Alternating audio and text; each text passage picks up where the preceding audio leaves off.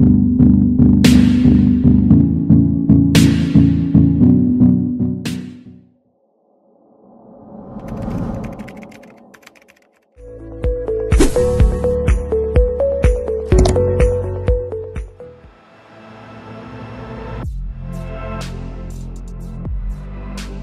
what up everybody, it's your boy here, MC, and welcome back to Swahili Nation, Swahili to the world. Guys, if you're new to this family, you all know what to do, guys. Without wasting time, subscribe. You all know that we bring good content every single day.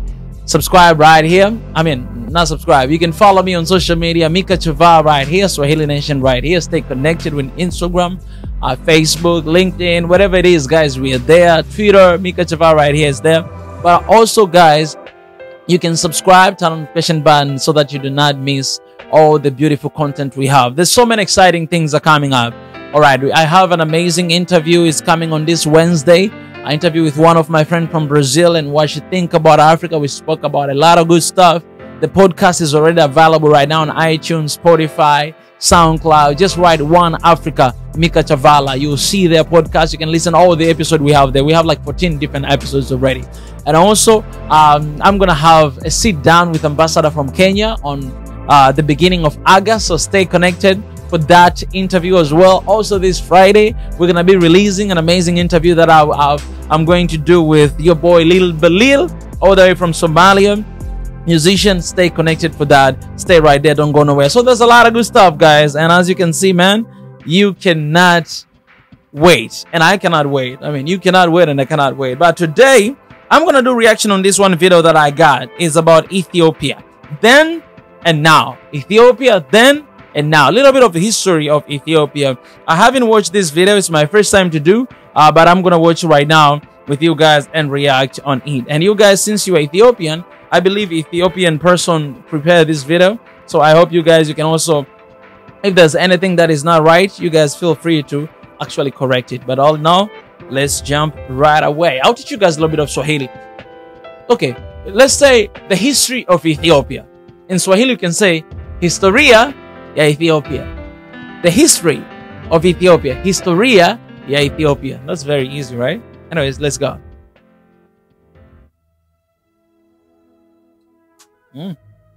Birth in Africa. I love that sound already. Goat herder. You don't have much going on in life besides your goats and tending to your land. One day, I hope this video doesn't have copyright. That your goat's starting eating this weird berry. You think to yourself, don't you all prefer grass?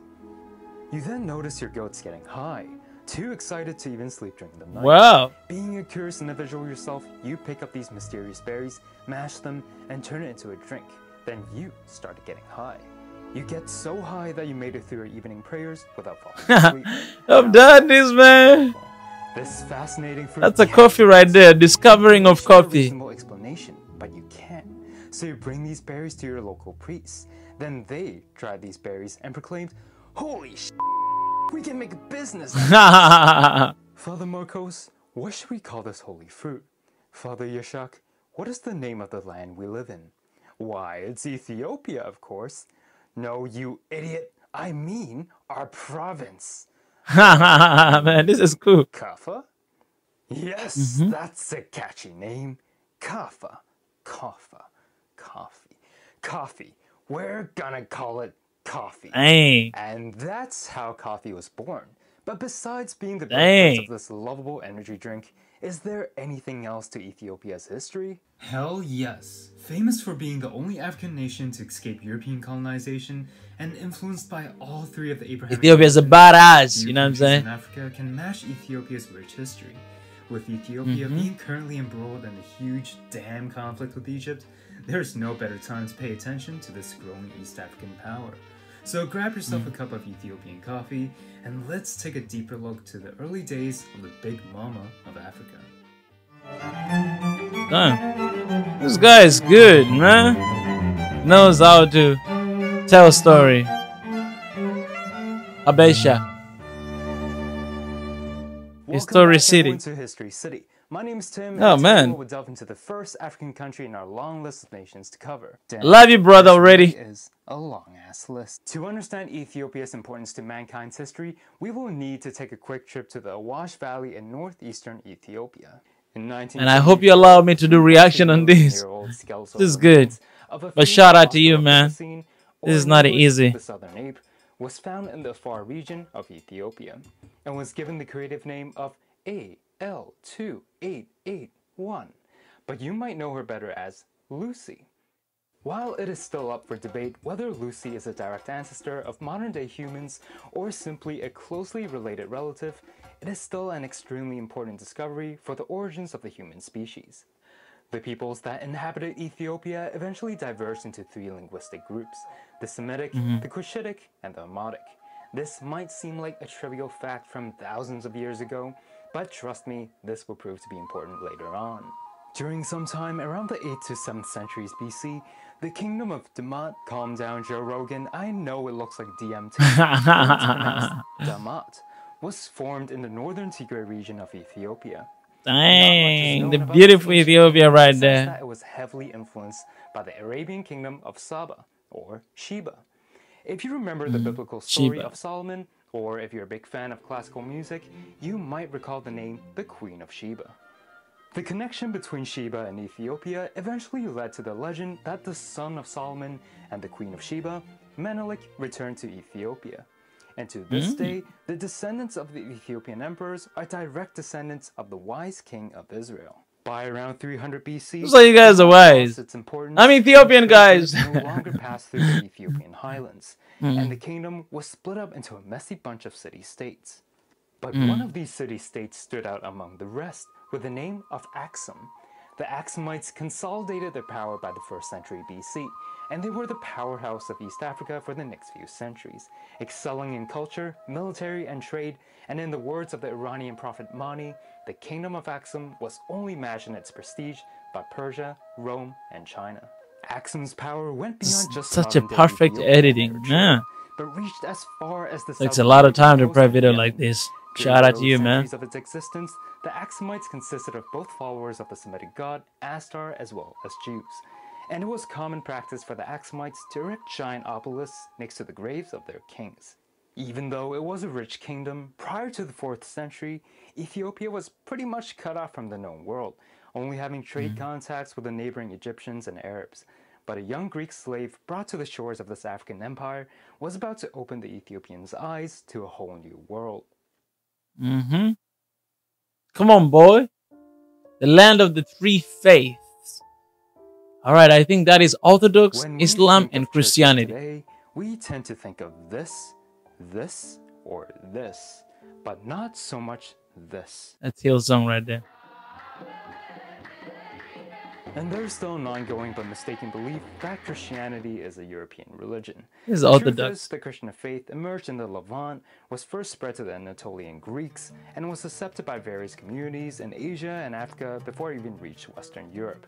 While Europe was still clinging to paganism and Roman polytheism, Christianity was already adopted as the state religion first by Armenia, and then, out of all expectations, by Ethiopia.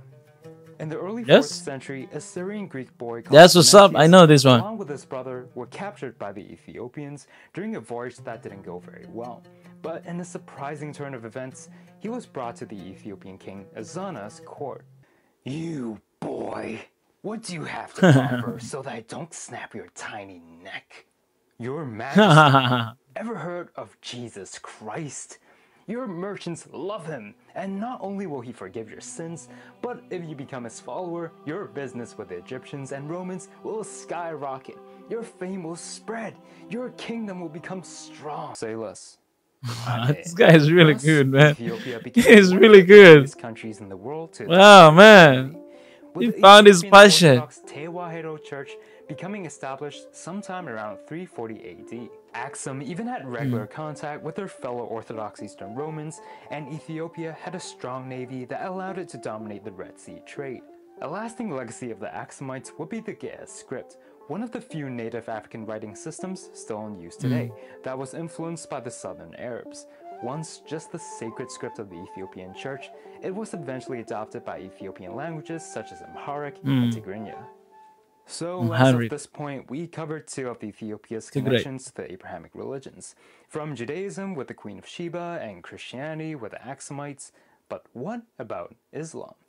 Around 615, in the early years of Islam, the followers of Muhammad were persecuted in their homeland of Arabia, and the early Muslims escaped to the kingdom of Axum in an event known as the Hijrat.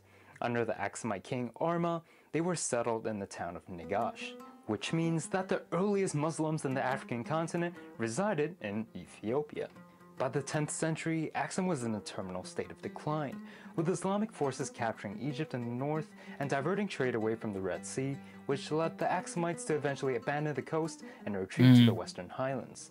The death blow came years later when a Jewish queen named Judith laid waste to the Axumite kingdom in a campaign Ethiopia and green right there. Ethiopia. Now, it's important to understand that Ethiopia's history becomes a little muddled during the Middle Ages. With the fall of Axum, Ethiopia was replaced by the Zagwe in the 12th century, and just like Demont, Zagwe was shrouded in mystery. However, it was under their rule that the world-renowned I know that place. Oh, I'm sorry, these guys didn't build these churches. They were literally cut out of rocks. Yeah, step aside, Brunelleschi. These guys are the real architectural MVPs. By 1270, the Zagwes were overthrown. You got that right. Named Yakuno Amma, Ethiopia who claimed is that he was a direct badass. descendant of the Axumites, and therefore King Solomon. The following centuries under the Solomonic dynasty were quite the dynamic years. Come on, boy. Ethiopia had been cut off from Europe for centuries, and it was essentially a Christian land surrounded by a sea of Islam. Things started to look bleak for the Ethiopians, as alliance options became fewer and fewer. For the next 3 centuries, the Muslim Somali sultanates seemed to edge closer and closer, but Ethiopia was about to make an unlikely friend. This friend wasn't even from the same continent, but from a distant land. They believed in an ancient legend, a legend where a Christian king lived in the Far East. These people, hail from Europe, have a small obsession with finding spice and building ships. Those are spices. Known as the Portuguese. Oh. The Tale of Prester John. And since the next episode will be a country starting with F, don't forget to comment down below which country you'd like to see. And without further ado, let's return to the Portuguese explorers.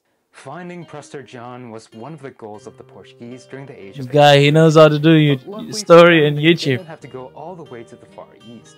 I respect you, man. Deus, we found the legendary Prester John, the Emperor of Ethiopia. Nah, you're Prester John. At a time when Ethiopia was under attack by its Muslim neighbors, the Portuguese proved to be a useful ally since they provided something very useful when it comes to warfare: guns. In the 16th century, Ethiopia and the Somali Adal Sultanate were locked in what was essentially a proxy war, meaning that it was a conflict with the interests of other bigger powers in mind. Behind the Somalis was the powerful Ottoman Empire, and backing the Ethiopians was the Portuguese Empire. Both these great naval powers dreamed of controlling the lucrative spice trade in the Indian Ocean, and whoever's ally controlled the Red Sea holds the key to victory. The Adal Sultanate was trained with Ottoman tactics, but in the end, good tactics wasn't enough to beat Portuguese gunpowder. The Ethiopian-Portuguese friendship was all well and good until the Portuguese intruded a bit too much into Ethiopia's personal space. During the 1620s, Emperor Susenyos I of Ethiopia converted to Roman Catholicism. Whether he did this out of personal conviction or wanted a stronger alliance with the Portuguese, we can't know for sure. But one thing for certain was that this move really pissed off the Ethiopians. Susenyos eventually abdicated his throne due Stay to orthodox. rebellion, and under his son Fasilides, Ethiopia's Portuguese Jesuits were expelled and the nation experienced a new cultural climax. The imperial capital of Gondar became the center of the architectural projects of the royal family, with Ethiopian Baroque-influenced castles as well as cathedrals covering the city. Remember the part about how thousands of years ago Semitic, Ethiopia's Cushitic, population split Omoric. into 3 linguistic groups? Well, the royalty belonged to the Semitic Amhara people, but they were not on the best terms with their Cushitic, Somali, and Oromo neighbors. And the Amharic peoples were just kind of doing their own thing in the west. Yeah, it's all very confusing, but the most important thing to understand is that Ethiopia is a very ethnically divided country. Since the Empire emperors hadn't treated their neighbors as kindly as they should, Praying for ethnic that. tensions eventually led to the fall of the empire. Everything quickly fell apart, and Ethiopia entered into a century-long anarchy known as the Zemene Mesafint, or the Age of Princes.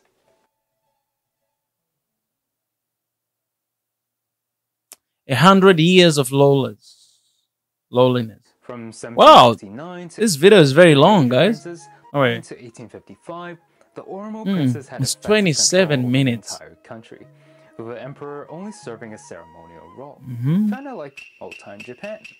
During the Age of Princes, life was especially rough since the armies of the warring princes would ravage the countryside, and raids and pillaging became part of daily life, kind of like old-time Japan.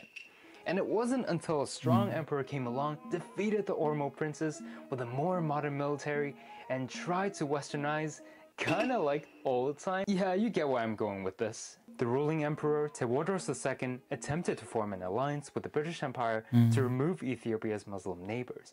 But after years and years of religious wars in Europe, Britain wasn't so interested in another one.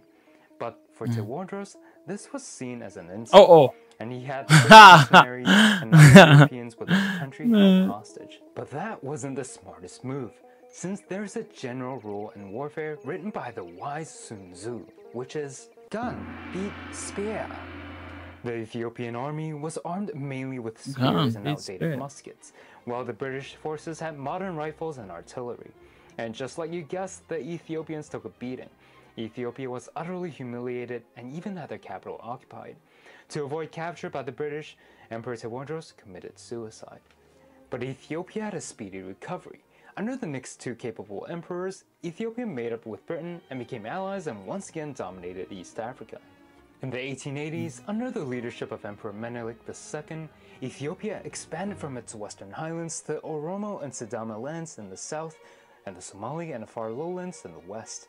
And by 1886, the modern-day Ethiopian capital city of Addis Ababa, it's just so fun to say, Addis Ababa, was created in the central province. But before the Ethiopians could start their new little golden age, they had another colonial power to deal with. You might be thinking, God, he's gonna talk about the British again. But Mr. no, B. this problem did not originate from London, but from the Mediterranean. This problem is an Italian problem. You see, while the rest of Western Europe had begun colonizing Africa, the Italians were a step too late. Egypt was taken by the British, the Maghreb was taken by France, and almost no free real estate was left in Africa, until the Italians found this place called Ethiopia. Alright guys, I'm gonna stop here and then I'll come back to do reaction for the second part. So I appreciate you stopping by.